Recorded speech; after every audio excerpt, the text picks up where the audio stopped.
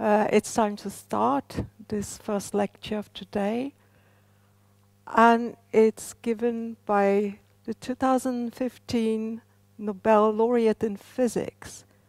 As you all know, this year's Nobel Prize in Physics is all about neutrinos. Neutrinos are the most abundant matter particles in the universe. They are everywhere. This very room is full of neutrinos. If I stretch out my hand, billions of neutrinos pass through it, unfelt and unseen. Neutrinos have no electric charge. They rush through space at close to the speed of light. They pass through the thickest walls, and yet this year's Nobel laureates managed to catch sufficient numbers of these puzzling particles to discover another fascinating property which we didn't know of before. It seems that neutrinos morph when they travel through space. They change identities. And therefore, it's a great honor and pleasure to be able to welcome this year's Nobel Laureate in Physics, Professor Arthur McDonald of the Sudbury Neutrino Observatory and Queen's University in Canada, who will now tell us how this neutrino metamorphosis was discovered and what it has to do with neutrinos having mass. Please join me in welcoming Professor McDonald.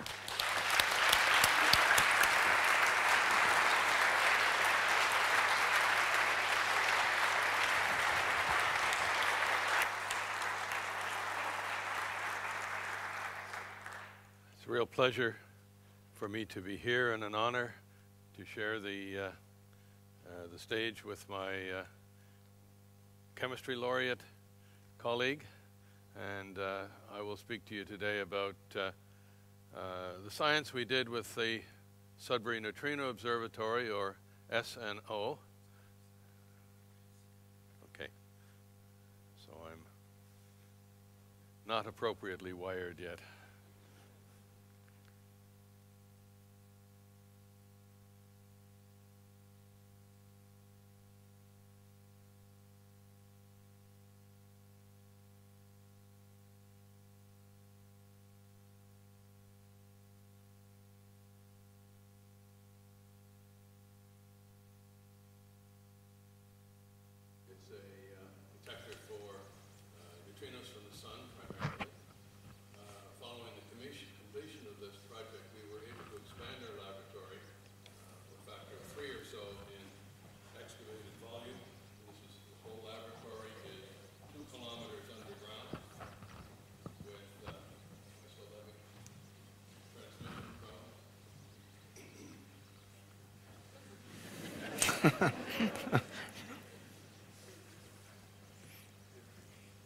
Worst problem with your car when they tell you got transmission problems. So, okay. And in that new laboratory, we were able to study things that go beyond the measurements that we made of neutrinos with the Sudbury Neutrino Observatory in the first place. And, whoa. Okay, let me try this carefully.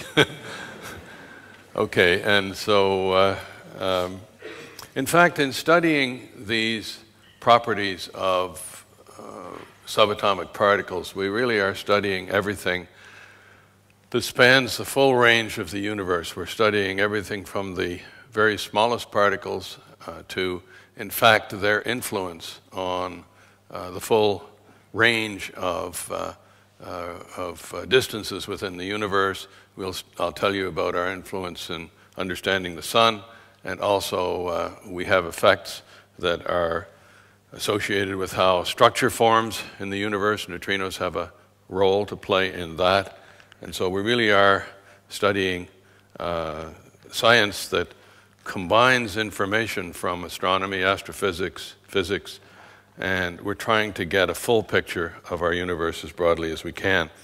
This laboratory that we've created 2 kilometers underground is the lowest, at present, the lowest radioactivity location in a major laboratory in the world, because we have shielded out cosmic rays by being 2 kilometers underground, and took great care at trying to make it ultra clean. It's equivalent to the sort of things that people do to create areas where they can fabricate computer chips without getting any dust in the process.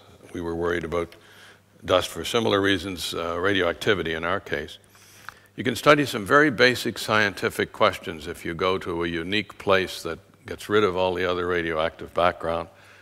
We've been able to study questions like, how do the stars like our sun burn and create basically the elements that we're made of? At the same time, understanding the basic laws of physics, where do neutrinos fit into the most basic laws, and also study the composition of our universe. And for that, we moved to some of the future experiments in addition to neutrinos. I'm going to talk a lot about neutrinos. In our case, neutrinos that come from the sun. We shared this prize with great pleasure with our colleagues from Super Kamiokande experiment in Japan. They were studying neutrinos that are produced by those same cosmic rays I mentioned that produce different types of neutrinos from the ones we studied in the sun, but we were able to observe properties that were similar in each case and thereby confirm that it's a universal property for neutrinos that they change from one type to another. We were also in our future experiments attempting to study particles that make up what's referred to as the dark matter. I'll explain to you a little later how that comes into our overall understanding of the universe. They have very similar properties to neutrinos. At one point it was thought neutrinos might make up the dark matter particles that we think are 5 times as abundant as the particles that make up our ordinary matter. We now know neutrinos do have a mass, but the mass is too small to correspond to what's observed in astronomical measurements. So we're looking for particles that penetrate as neutrinos do, but are much more massive, were created in the original Big Bang. We're also able to look at the rarest forms of radioactivity, a process called double beta decay, which will tell us much more about the detailed properties of neutrinos and the fundamental laws of physics. So as Olga mentioned, neutrinos from the sun are streaming through you right now. If you put your thumbnail out and count to 3, there will be 200 billion neutrinos from the sun go through that little square centimeter or so of your thumb. And maybe once in your lifetime, one will stop in your body and change 1 atom, and that will not really have any effect on you at all unless, of course, it happens to hit your eyeball, and that eyeball happens to be closed, as some of them in the back may be by now. And then you might see a little flash of light. Otherwise, neutrinos are something that are beyond our experience, and yet they are tremendously influential in terms of the evolution of the universe, and we may be able to use them as messengers to understand our universe more completely. There's a wonderful experiment that's being, in which Sweden has a very big participation, and that's the ice cube experiment, in which a large volume of ice under the South Pole has been instrumented, and they are using events that happen, bursts of light in that section of ice, to study, using neutrinos, the farthest distant reaches of the universe. So they really have a new type of telescope that they've created for doing that. In our case, we're looking at the sun. In the middle of the sun, it is so hot that the atoms fuse. We have nuclear fusion taking place there, and the process that constitutes nuclear fusion produces enormous numbers of neutrinos. I'll talk about that in a little more detail later on. And these neutrinos are such that they only stop if they hit the nucleus of an atom or the electron going around the nucleus head on. And so, as far as they're concerned, matter is open space. They can travel through an amount of lead equivalent to the distance that light travels in a year and only have a 50% chance of hitting anything. So they're enormously difficult to detect. With all our, I'll show you our detector. It's the size of a 10-story building, and we were able to register only 1 neutrino an hour with that detector. And therefore, we have to be very concerned about radioactivity, as I'll show you later. So neutrinos, along with electrons and quarks, are the three basic types of particles we don't know how to subdivide any further. They come in three whimsically called flavors. Nobody's ever tasted one, but electron, mu, and tau neutrinos are what we call them. And they are in the standard model of elementary particles, but we have learned things that go beyond the present standard model with respect to neutrinos. They're very difficult to detect, and the standard model actually said that they should not change from one flavor to the other, but they do, and that's what we've observed. If you look at our understanding right now of these particles involving quarks, which are shown here, up, down, charm, strange, top and bottom, and neutrinos associated one-to-one with different types of electrons and heavier particles similar to electrons, muons and taus, then you have to know that a proton that's inside a nucleus and a neutron that's inside a nucleus are made of up and down quarks, and that the electrons then going around the outside give you an atom. Neutrinos really only feel the weak force and gravity, and they are produced in some forms of radioactivity. Actually, the next time you eat a banana, the potassium-40 beta decay in that banana is going to be irradiating you with a few more neutrinos. But they're also produced very, very extensively in the nuclear reactions that power the sun. They really occur or they're emitted when one type of quark changes into another. The original standard model, as I said, has no mass for neutrinos and no changing. We and other experiments, particularly the Super Kamiokande experiment, have shown that this is not correct. But why should we care? What about neutrinos in terms of their influence in the universe? Why bother studying them? Well, for one thing, we can study the core of the sun using these neutrinos, particularly now that we understand that they do change from one type to the other. We can measure very accurately the reactions that are occurring in the core of the sun. That's where the majority of the elements, stars like the sun, produce hydrogen, nitrogen, carbon, oxygen, the things that make up us. And in supernova, the remainder of the elements, heavier than iron, are created. That's a process called nucleosynthesis that really is the origin of the majority of the elements in the universe. Some of them are produced, of course, in the original Big Bang. So we now know from our measurements that the calculations of the processes of fusion in the core of the sun, confined by gravity, are calculated with great accuracy. We've been able to measure those to about 10%. People on Earth are attempting to do very similar things with respect to fusion power, that is, confine reactions that are similar to what's happening in the sun, in this case with magnetic fields rather than with gravity.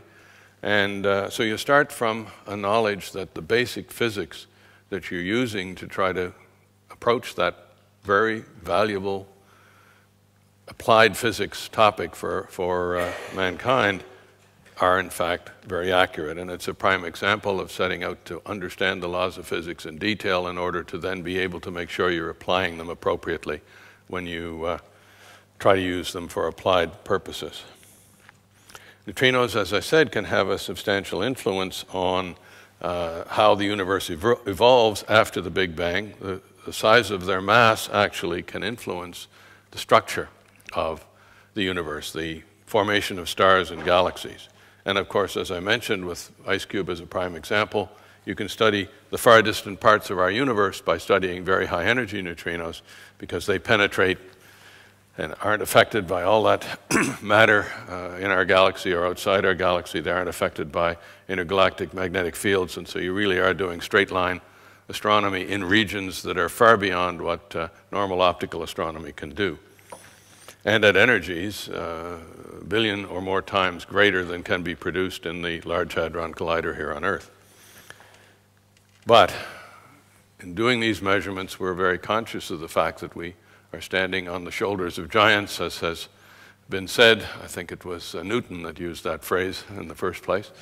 And here are a couple of those giants, Hans Bethe, who developed the basic theory of the sun, and Willie Fowler, who really developed all of the theory for how those elements from which we're made are produced in stars and supernova. And I'm very proud to say that I worked in his laboratory when I was a graduate student at Caltech in the late 60s, 1960s. These are two other pioneers. Ray Davis was Nobel Laureate in 2002 for his pioneering work in studying astrophysics using particles, in this case neutrinos from the sun. And John Bacall, who developed very accurate calculations for how the sun burns, the same ones I was referring to a moment ago. Another pioneer was Bruno Pontecorvo, who first suggested Flavour change or oscillation of electron neutrinos, and in 1968 proposed, at that time muon neutrinos were known to be another type of neutrino, and he proposed that perhaps the reason for why Davis's measurements with a large tank of chlorine showed 3 times fewer than the calculations was because the electron neutrinos were changing into another type, and that would not have been observed. Those muon neutrinos would not have been registering events in the experiment that Davis was doing. And so the chain of nuclear reactions that Bethe proposed and Fowler studied in greater detail are shown here. You start with a couple of protons and you end up with helium-4 produced, and in the process you've produced energy and a number of neutrinos. The highest energy neutrinos, the boron-8, well, almost the highest energy. There are a few of these as well that are a little higher, but they're not very abundant. These neutrinos are what was used by other experiments in the past. They dominate Davis's measurements. But in 1984, Herb Chen, a professor at the University of California in Irvine, proposed that perhaps there might be enough heavy water in Canada to be able to do an experiment. You'd need thousands of tons. And we were actually able to borrow 1,000 tons from the nuclear, from the agency that was developing nuclear power for the so-called CANDU nuclear reactors that use heavy water as a way of slowing down the neutrons to produce the next reaction in the chain, so-called moderator. That's worth $300 million, so it was no trivial thing to convince people to loan it to us. But fortunately, the heads of these agencies were scientists with curiosity, and they really were interested in using this, or allowing us to use this to do what was clearly a very fundamental measurement. It turns out that if you have heavy water, and I'll show you it in more detail, you can not only observe the type of neutrinos produced in the core of the sun, but you can also observe with equal sensitivity all neutrino types. And so a direct comparison between the electron neutrinos that have survived and the total number reaching your detector is a clear indication that neutrinos have changed their flavor if you observe there to be fewer electron neutrinos. That's what we observed, and it also gives us a way of understanding how many of these neutrinos from boron decay in the sun are being produced, and we are thereby testing solar models. So Herb Chen is shown in this next slide, taken in 1986. We started in 1984, and we had 16 people in the first place. Herb was the first spokesman in the United States. He was, his other co-spokesman in Canada was George Ewan, who had located an ideal location in a mine owned at that time by International Nickel. It's now owned by Vale, a Brazilian company. But the combination of those two spokesmen got us started. A year later, they were joined by David Sinclair as the UK spokesman. Unfortunately, and you can see how young Herb is in this photo, he passed away 6 months later from leukemia. And we remember him as our founder of this experiment. I was at Princeton at the time, and I took over as the US spokesman when he passed away, and then in 1989 moved back to Canada and became the overall director of the project. So we started with 16 people. What we wanted to study was this process where those neutrinos strike a detector deep underground in order to restrict radioactivity. And from the very beginning, we knew that it was going to be difficult because we only expected about 1 neutrino burst an hour where the neutrino interacts with the heavy water and produces a burst of light. How does it do that? Well, starting with the properties of heavy water, which, by the way, is, you're drinking heavy water every day, a little bit diluted. 1 in 7,000 of the water molecules you drink are in fact heavier because there's an extra neutron in the hydrogen nucleus, and it has essentially no effect on the chemistry because it is the proton that defines the chemistry of hydrogen. Mind you, there are small differences. If you want, you can get on the web pure D2O, which is a beauty aid apparently. You spray it on your face, and it has different properties from water. It turns out it does evaporate a little bit slower. It's about a 0.001% difference, but accuracy in advertising, you get that spritzer, you're going to have an improvement in the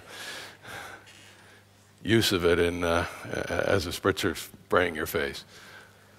The first reaction that I mentioned that has electron neutrinos uniquely is one in which that electron neutrino changes the extra neutron. This is the important part of our sensitivity with heavy water. Changes that extra neutron into a proton and a very fast-moving electron. And fast-moving electrons in water produce a process that's like a sonic boom, except it's an electromagnetic process. It produces a cone of light in the forward direction. And we set up our detector to observe those cones of light.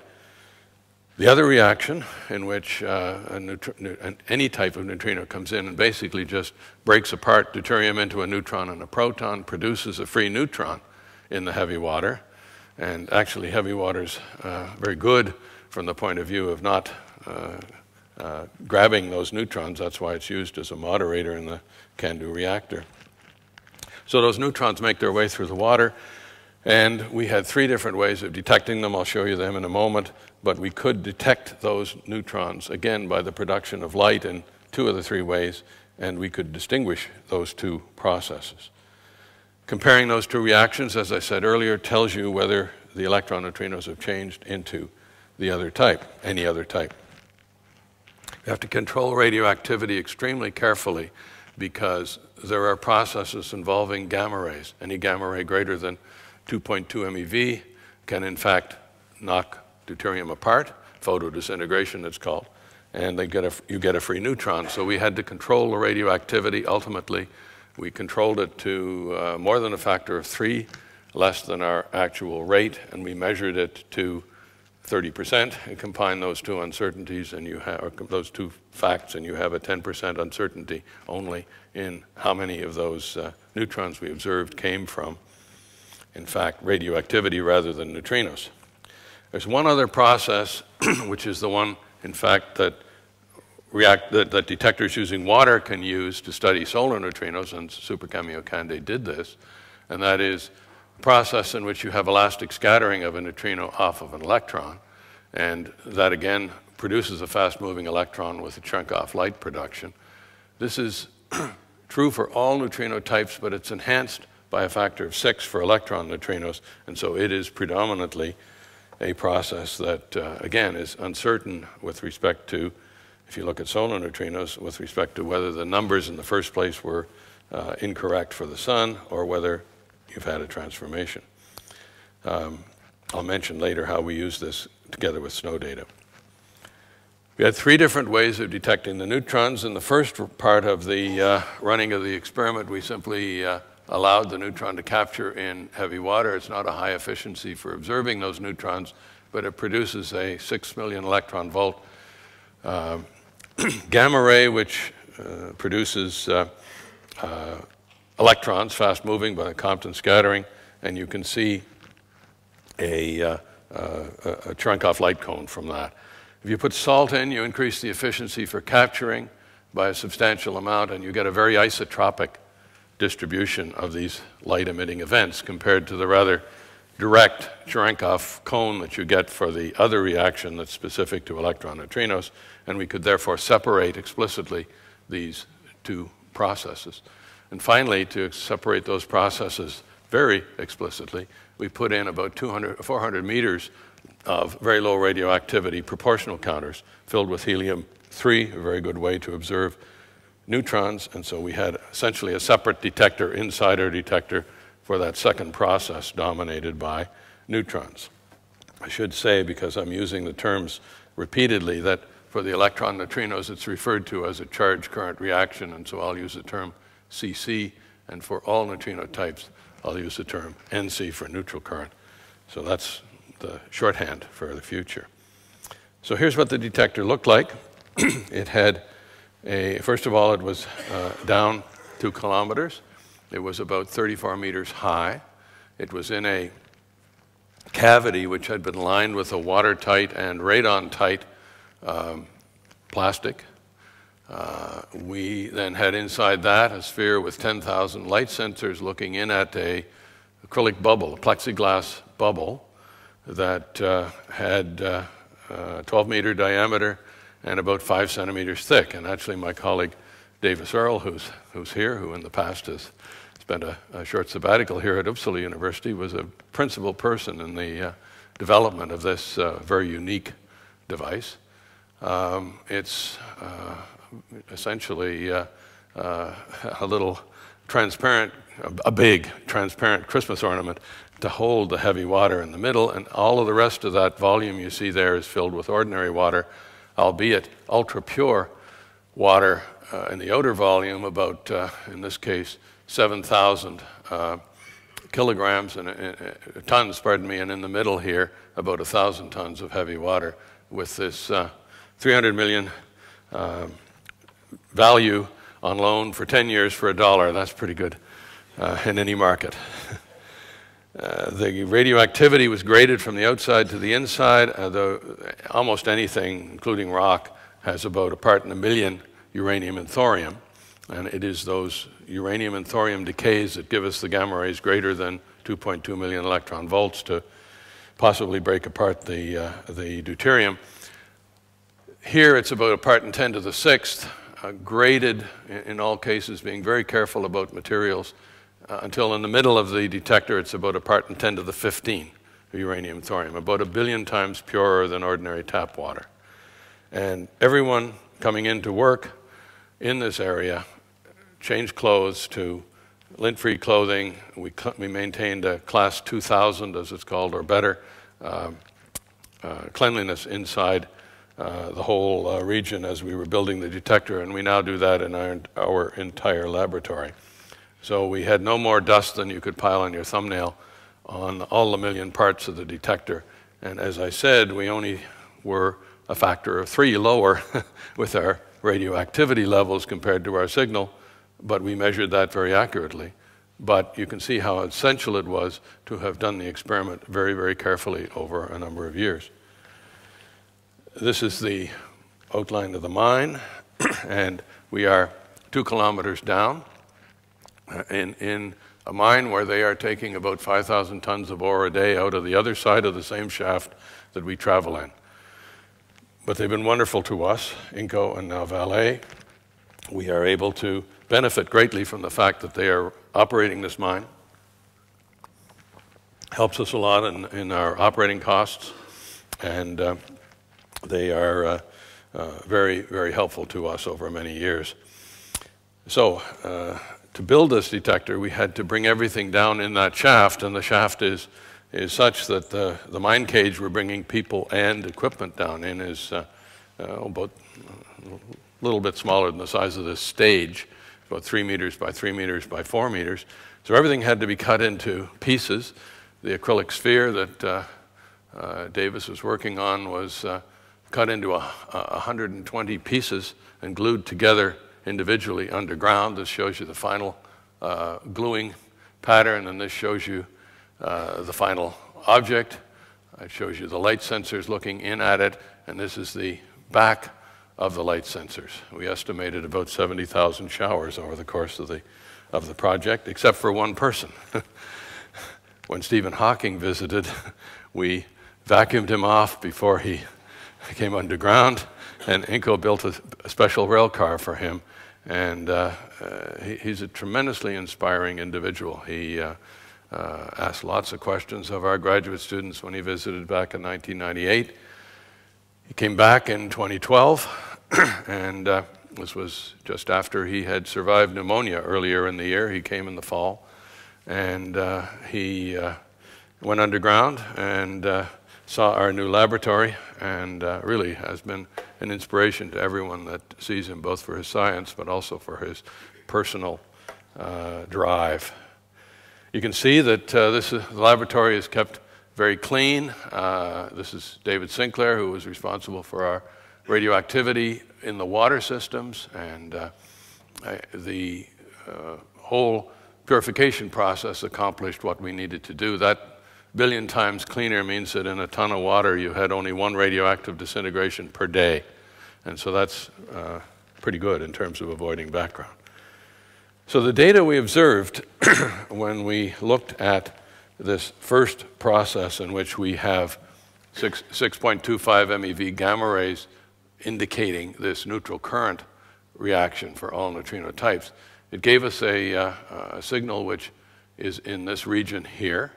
The other process, the so-called charge current process, is essentially reproducing the spectrum of neutrinos emitted by boron-8 decay in the sun. That particular process with the deuterium gives you almost 1-to-1 the energy relationship. So we did a test of what we saw in the summed data here, a hypothesis test of whether it was possible that neutrinos did not oscillate before they reached our detector, and the answer was that there was less than 5.3 standard deviations in terms of, rather greater than 5.3 standard deviations indication that they had changed in type. In other words, less than 1 chance in 10 million that they had not changed their type.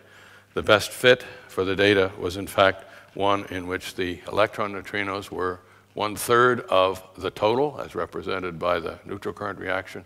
And the neutral current reaction fit very well the calculations of the solar models, at that point predominantly by John Bacall and his co-workers.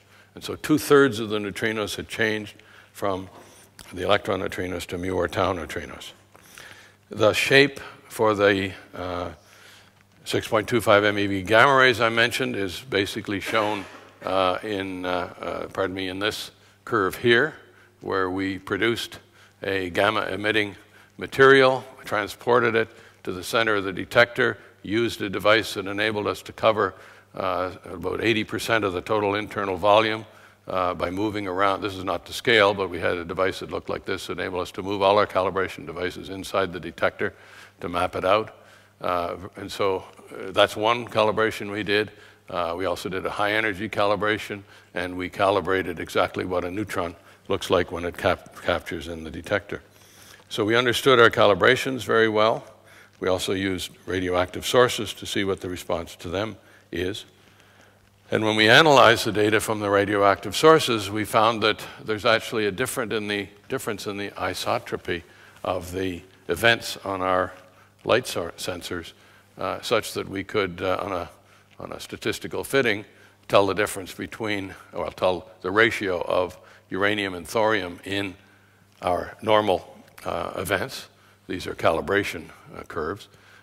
Here you see our goal. In order to achieve that 3 times smaller than the signal, we were well below that in our actual measurements that are also recorded on these graphs for radon, radium, and the radium associated with uranium and the radium associated with thorium. We degassed the heavy water throughout the experiment to get rid of radon. And so eventually, we then went to the second stage and put sodium chloride in. And as I said, the efficiency goes up to 40%. So you put sodium chloride in, and suddenly this curve in here, representing the capture of the neutron, goes up to here.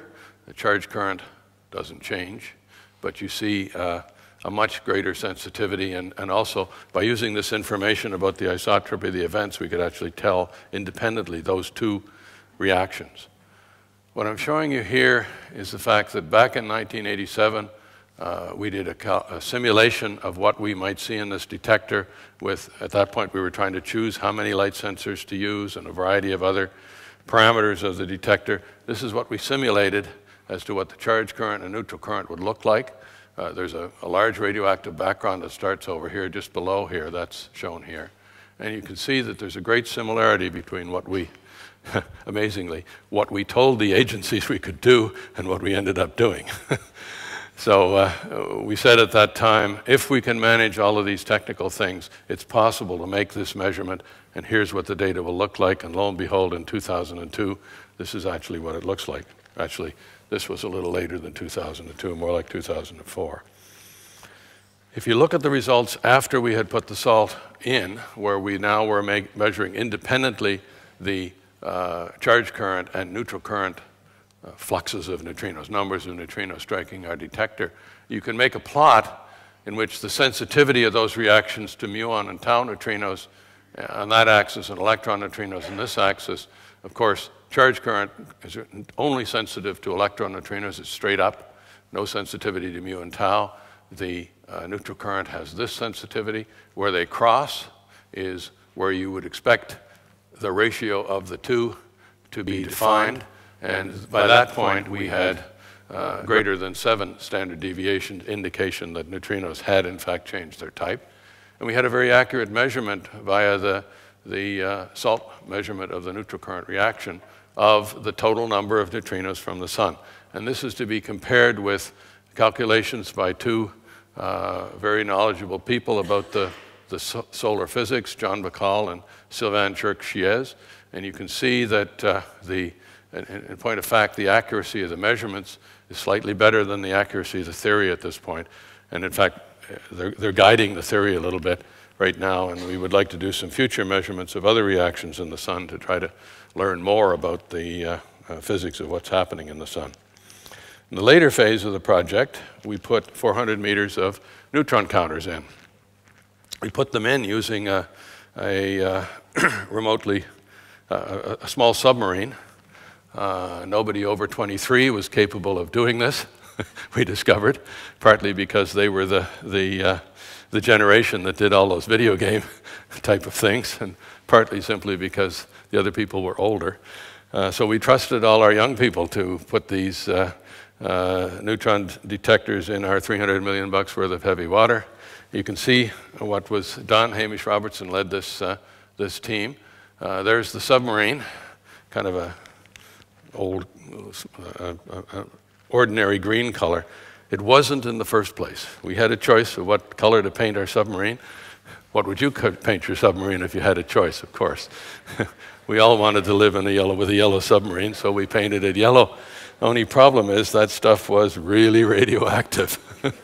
So we had to strip it all off again, and we ended up with that prosaic-looking submarine, but it worked, and we ended up with a good detector. And in fact, people worked very hard and were able to tell the difference between alpha particle decay from radioactivity on the walls of those detectors, which had, in their pulse shape was different from what you would observe from neutrons, and we used pulse shape to do an ultimate analysis of all 3 phases of the experiment. This is our final result for the total number of neutrinos from the sun due to boron-8 decay, and this is our final result for the ratio of electron neutrinos to all neutrino types. So, of course, we were not the only ones doing solar neutrino measurements. We started in 1984. At that time, there was only the chlorine experiment, which is shown here on a plot of the fluxes, numbers per square centimeter per second per MeV increment here. And you can see the units, 10 to the 10 in those units, for the very lowest energy neutrinos in the PP reaction.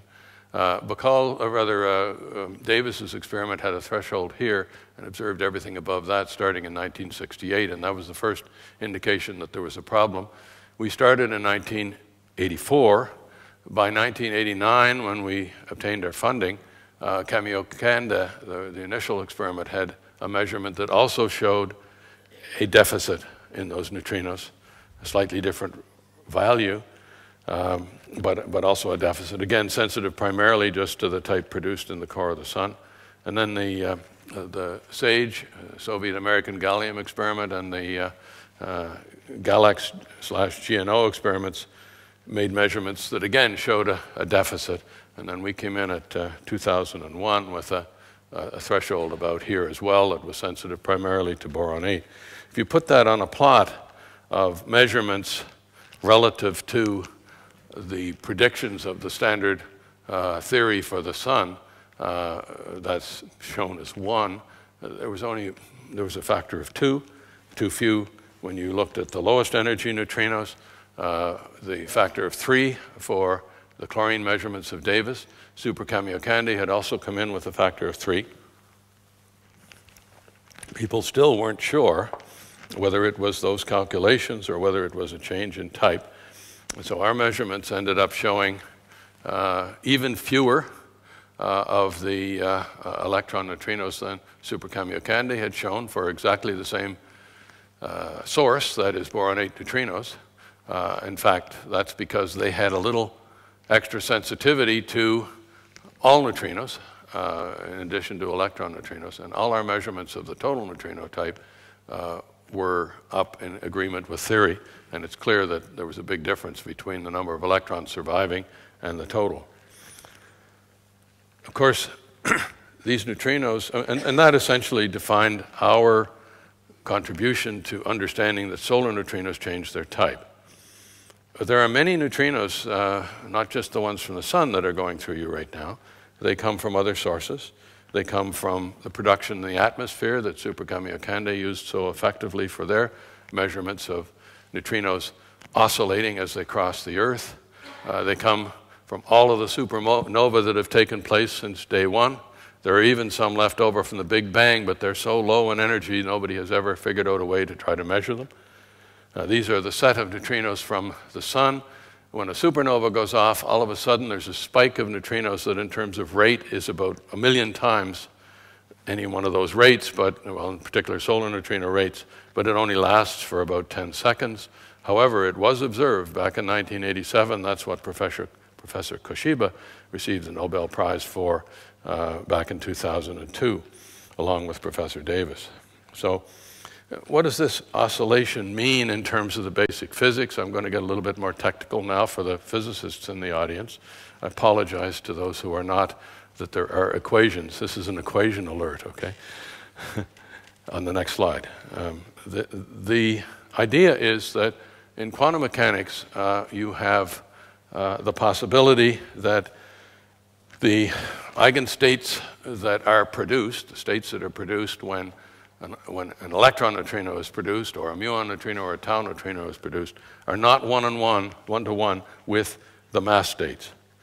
And it turns out that the kinematics of what happens in quantum mechanical sense as the neutrinos travel depend upon what mass state they're in. And so if they travel some distance, then these mass states, these colored mass states, are being affected differently. And the next time you ask, do I have an electron neutrino there, then you are going to try to say, to what degree do these changed states look exactly like this thing that looks like an electron neutrino with that set of ratio of masses?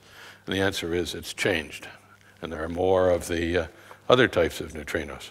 If you put that on a mathematical basis, as was done by combining the work of Pontecorvo and Maki, Nakagawa, and Sakata, and talk about the fact that we know there are 3 neutrinos, and that you can express the Flavour states in terms of the mass states with a matrix. This matrix is 3 by 3, but it breaks down into 3 different components, or many different components, and it turns out that, in fact, they split into the types of experiments. Atmospheric neutrinos, as observed by Super Kamiokande and others, give you those parameters to understand how this oscillation is taking place in detail.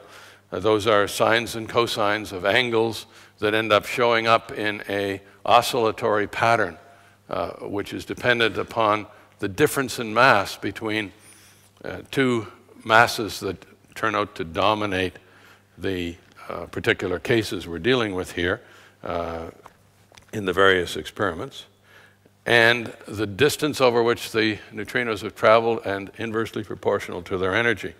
So we have finite measurements for atmospheric neutrinos, for solar neutrinos. I've just showed you some of them. Those have been confirmed by experiments with reactors, and in each case, we've been able to define the difference in mass using this formula. We now know the difference in mass between mass 1 and mass 2 and mass 2 and mass 3. We also now have a final measurement to fill in these cosines and sines, which was made by, again, reactor measurements predominantly, and also accelerator measurements.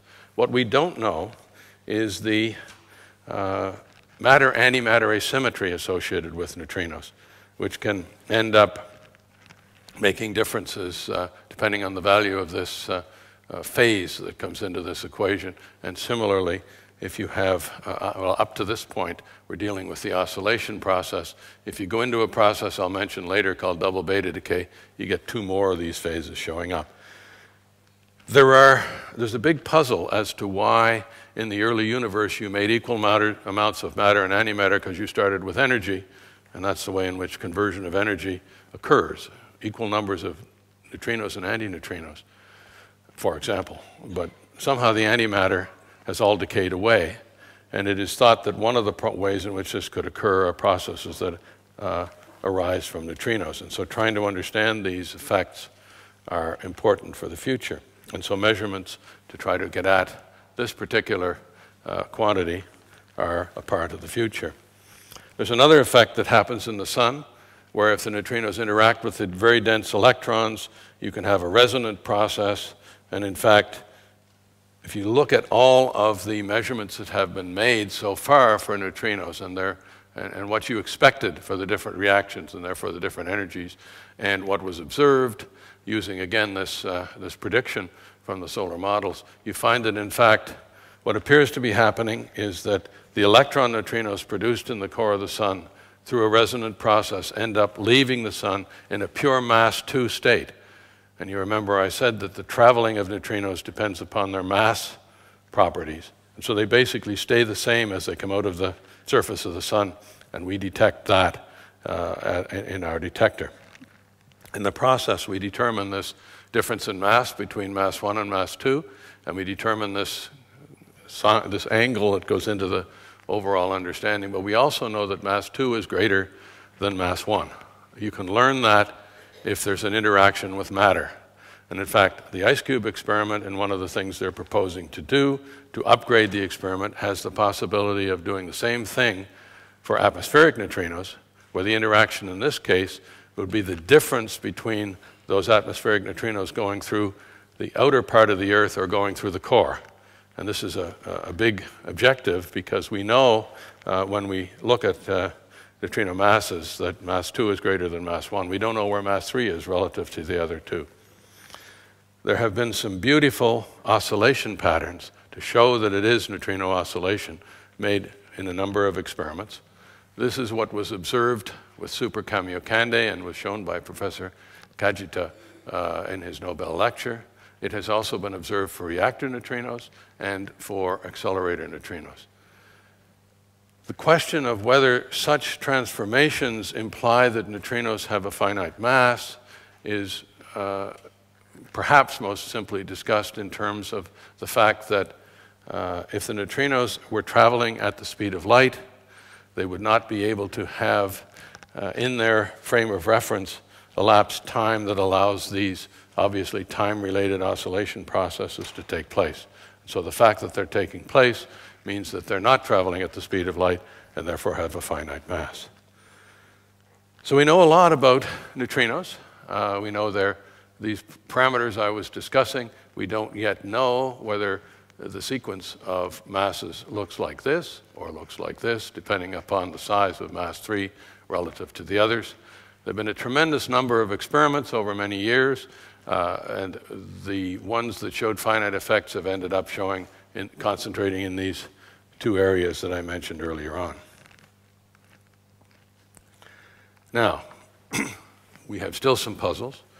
I mentioned that we don't know where all the antimatter went. We think we can observe that with respect to measurements of this very rare radioactive process called neutrinoless double beta decay. We don't know what the absolute mass of the neutrino is, and therefore we don't really know how, later on in the universe, as structures started to form, they are influencing that structure. We also have a lot of known unknowns in terms of what the composition of the universe is. We know that we are only about 4% of the total. A lot of this information comes from things like cosmic microwave background information, large-scale structure, astronomical and astrophysical measurements. We know, and the Nobel Prize was awarded several years ago for measurements in which we know that the universe is actually expanding, that there's a repulsive term in Einstein's gravity. And so we know that dark matter is on the order of 26%. If that dark matter wasn't there, our galaxy would fly apart. The speed of the stars in the outer regions of our galaxy is such that you need about 5 times as much non-glowing material to hold it together compared to what you observe glowing. There are a lot of experiments all over the world attempting to address these very fundamental questions, including dark energy. We have an opportunity with our new laboratory, particularly to focus in on this rare process of neutrino to double beta decay and the process of dark matter detection. You can see we have quite a large additional area here. We are actually outfitting, we're refitting the SNO detector to be something called SNO Plus, in which we replace the heavy water with other material. There are a number of experiments in this area over here which observe, with using different techniques, attempt to observe the dark matter process, including an experiment called DEEP, using a large amount of liquid argon that's going to turn on in the next couple of months. It's one that I have a particular interest in which we hope to get about 10 times the sensitivity that people have had so far for observing dark matter particles. The set of experiments include putting liquid scintillator in the SNO experiment and then dissolving in it one of the more favorable nuclei for this very rare radioactive process in which 2 neutrinos could be emitted but are not emitted because neutrinos turn out to actually, I mean, this is what could be the case, this is what we're trying to seek. Neutrinos could be their own antiparticle, and so they could be reabsorbed as they're about to be emitted, and so no neutrinos come out. And if that's the case, you get a very monoenergetic signal if you look at both neutrinos summed together. That would be very relevant if we observed that in terms of trying to place neutrinos within theories that extend the standard model. We know that that the standard model as presently structured, the Higgs mechanism and so on, does not provide finite mass for neutrinos, and so we have perhaps a window into something beyond what we already know in the universe for neutrinos, and if they are Majorana particles, we can also measure their absolute mass. And we have a set of experiments looking at dark matter as well. Here are the set of agencies that supported us in the different countries and the many different institutions that were the home institutions for the 262 authors. You can't read all of these, but the emphasis is that there was a very large number of people to whom I'm enormously grateful for all the work that went into our success, including 11 who have passed away, including one of our founders, Herb Chen, that I mentioned earlier on. And so with that note, I'll stop and say this is a major international success story, and we're very, very proud of how we've been able to work together over many years to make something like this happen. Thank you very much.